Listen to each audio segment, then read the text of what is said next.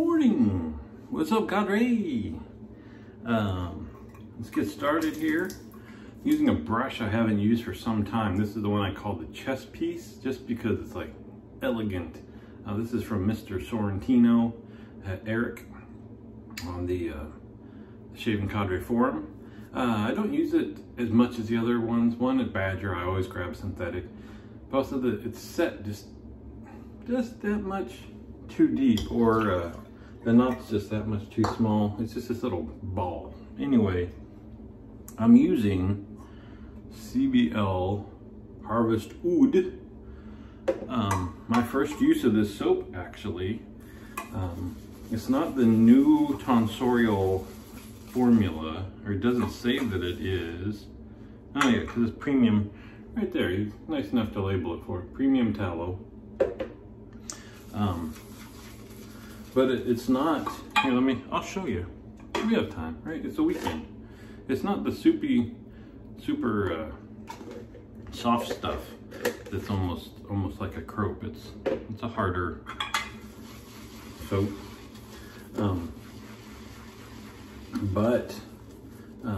What I thought, oh look, it's brown. That's interesting. What I thought, without ever ordering it before, was that he's got this roasted oatmeal stout. That's made with, I don't know if you can read that, they're made with real Guinness stout. And I don't know, I'm a wine lover, not a beer drinker. There's some anniversary, I don't know if 100th Guinness anniversary, 50th, something like that, but they had some anniversary stout from Guinness that he used to make that soap. He only had so much of it. So my understanding is that when it was gone, it was gone. He made comment that it will be released again. So he must just be doing it with some other stout, not the special anniversary, whatever, Guinness stuff. But I kind of thought the Harvest Oud was his replacement for that, and they would smell very similar. It just wouldn't be made with that special stout and be made with something else. Not the same soap. It says, and I wish, I haven't even paid attention. All his other tubs are back in the other room. This one, I guess the name is self-explanatory what it is.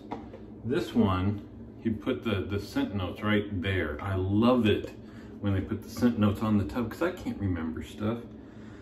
Harvest Oud, you could probably remember. Roasted oatmeal stout, you get that one. But you know, other ones that people could think of as having different definitions just based on the name. It's nice to have it right there. Anywho, they're not the same. Roasted oatmeal stout, just what it sounds like. Yeah, well, not just what it sounds like. There is no stout smell. That was my big concern when it came out, is I do not want to smell beer or hops or any of that stuff. And you don't. So it's interesting, since it's in the name, it just goes to refer to an ingredient versus a scent note. Getting this all over. See that it's this handle's a little short and the head's a little short, and I'm all up in it. It smells like oatmeal cookies. 100% oatmeal cookies, roasted oatmeal stout.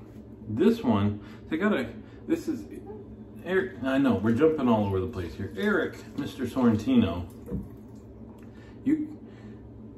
I'd say you got to see one of these in person, but unless you got one, you can't. He's not making brushes right now. Like my lather's a little thin.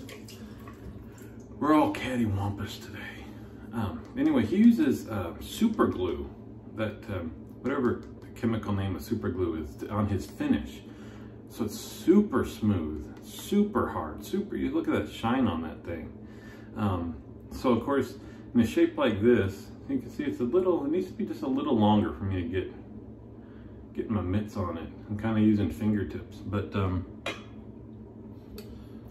when it gets some soap on it, just gets super slippery. I don't know what's going, look at this, we're even losing lather. This does not happen. All right, so this is the one thing I have with the original formula. So I'm always afraid to add too much water. I'm gonna add more water, we're just gonna see what happens.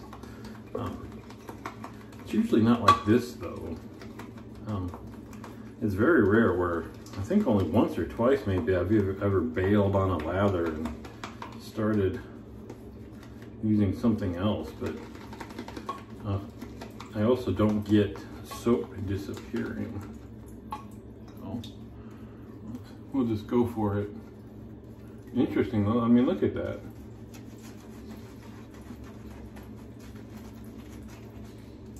I'm sure it's just me though, other guys have used this stuff and haven't had this issue, so I just got off on the wrong foot or something this morning. Didn't grab my razor, going with the Vector. I was still talking about the scent. Roasted oatmeal stout, oatmeal cookies, straight up.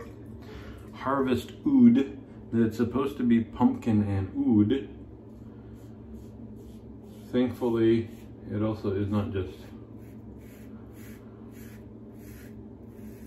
I would say it's not just pumpkin, but I don't know what pumpkin smells like. I mean, I guess when you're like carving a pumpkin, there's not a whole lot of scent to it. I guess it does, and it's been forever since I smelled canned pumpkin. I would say though it does relate to pumpkin pie in that you get the baking spices. So I'll go with pumpkin pie. I kind of think that canned pumpkin smells mostly like pumpkin pie when it comes out. I don't remember. But anyway, the scent is stronger than roasted oatmeal stout and has more of the clove baking spices. Man, I am just, there's somebody never commented on my videos before. I don't know if he just started watching, but one of my past videos, the comment like, your lather could be better. I have no doubt. I'm not the lather master. I don't edit my videos. Here you go. This is not the best display of lather. I think part of it also is this brush. It just is not opening up and probably isn't whipping it up well. So see, that looks fine after I squished it all out of the brush. So maybe it's more the brush is giving me issues. Anyway, until I get sponsored by There's Lemon, I'm not gonna edit this or worry about subpar shaves being broadcast across the country, across the world. We're worldwide. So I hope if you're watching this, you saw my video where I showed you my new travel shave kit. That was more done kind of tongue-in-cheek. It didn't have the production value I was hoping for. I was thinking of doing it without any voice and all sorts of titles explaining what's what. But one, I don't know how to do that. And two, I'm kind of impatient. I mean, I figured that I could learn to look quickly on iMovie on my phone, which is where all my movies come from, and also YouTube Studio, and neither one of them looked like you could really do much other than splicing your video and stuff like that. I didn't see a place for adding like titles and stuff on the screen, so we got what we got. Anyway, yeah, it's totally impractical. It's just, I think it came up when Major Rich was taking his cruise. Man, that seems like a long time ago, right, Rich? Hope you're got future vacations in the planning already. We're planners. We've got, this is we're looking, next week is Thanksgiving, which is hilarious because I said we're planners. I didn't realize Thanksgiving was next week until like Tuesday or Wednesday, and then I kind of freaked out because I'm cooking dinner. So being a planning kind of person, and the lather's going all over the place. This is just too soupy. Sorry, Mr. CBL. It's not good representation, I think, of your product. Although the smell, off the hook. I like the strength. You know me, you could always crank it up a little bit. I'd say the strength is probably 8. It's nice and good. I love the smell and the strength. Anywho, what I was kind of getting to is that we're planners. So we already have this summer's trip months ago. We had reservations where we're staying, plane tickets bought. We have next summer's trip planned in our heads.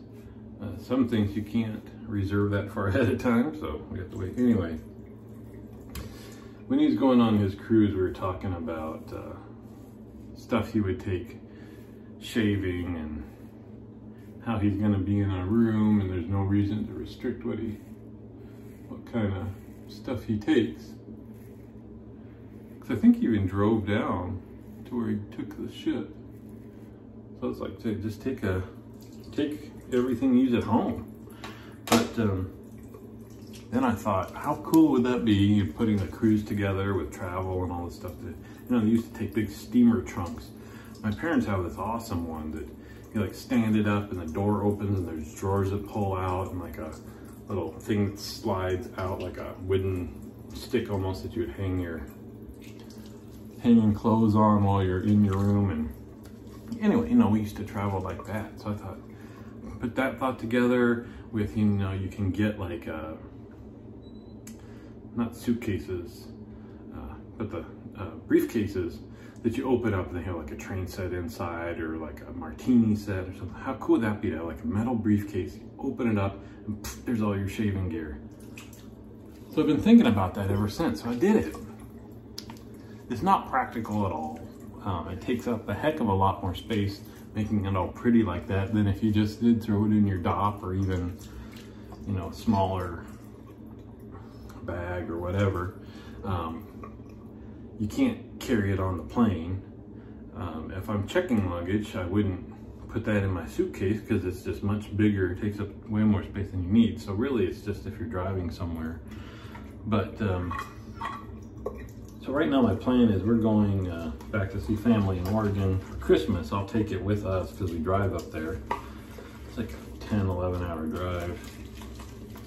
But it's also Christmas time and we pack the SUV with our luggage plus presents. So it actually, we've gotten to where we just barely have enough space. So we'll see. If we get to that point, I won't. But it was just kind of got it off my mind. I kept thinking about how funny, how neat it would look.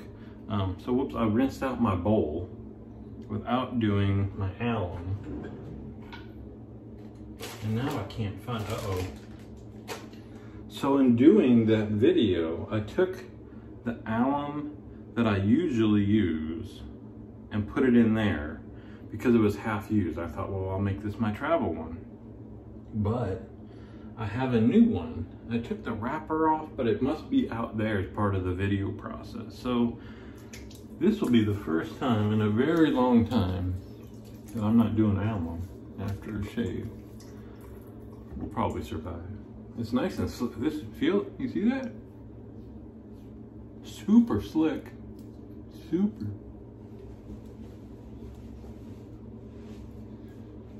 I saw I did have a little weeper down there where I had one the last time I was on video. But I guess we won't evaluate it with the sting. We'll just, there's lemon. Good, not bad. Super BBS. We're good to go. I don't know what scent I'm gonna mix with this. I do, luckily this is kind of my wheelhouse. I do have several scents that I would say are baking spice-esque. Probably my first one, we're gonna go with this guy here. I don't think I've been able to look it up. It's Nameless by Marc Jacobs. Anyway, we got this, ironically, a few years ago we were out of town for Thanksgiving and stumbled upon a very nice fragrance shop. Tons of stuff to try, nobody else in there, like I think it's the day before Thanksgiving. Maybe the day after, anyway. Found it there, never heard of it, smells lovely. We'll finish up with that. Before that, a little bit of Nivea 2-in-1. So the rest of the weekend, I gotta finish up Dave from Kentucky's video. He went a little longer than usual, Dave. I started it a little later, so I've only gotten through half of it so far. Finish that up. We gotta do the planning and purchasing for Thanksgiving.